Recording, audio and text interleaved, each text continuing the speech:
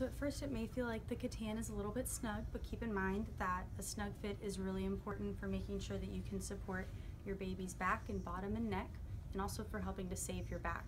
So if it's too loose, then you are gonna feel like you're carrying a lot of extra weight in the front, and you do wanna make sure that it's distributed across your shoulders and across your low back, so that you're not feeling achy after a few minutes of use.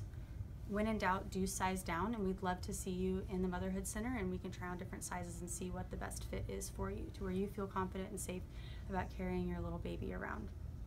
So there is another position before the hug position, the kangaroo position. That is great for newborns up to 3 months. Sometimes newborns will want to skip immediately to the hug position, which is what baby Emily is in right now. This is great for letting their legs wiggle around if they want to get a little squirmy, but still giving them support on their back and their neck. And they can also nap in this because you can have the sling holding their neck and their head up against your chest. So you do want to make sure to do a safety check after you put them in this position. And there's 4 major steps in the safety check.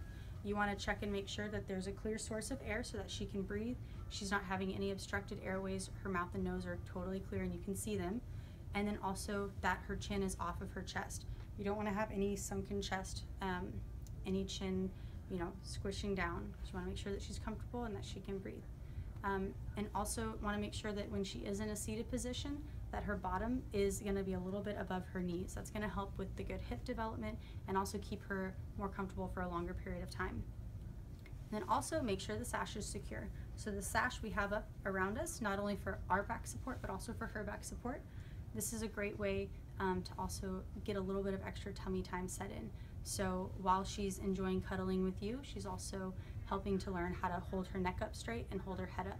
So that is going to be sometimes more enjoyable tummy time if you do have a baby that's not enjoying being straight on her tummy and having to hold her head up all the way. And then also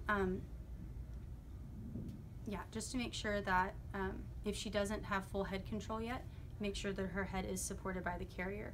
So if you're moving around at all, if she's sleeping, or if you're at all not staying in a stationary position, you do want to make sure that their head is being held up by the sash.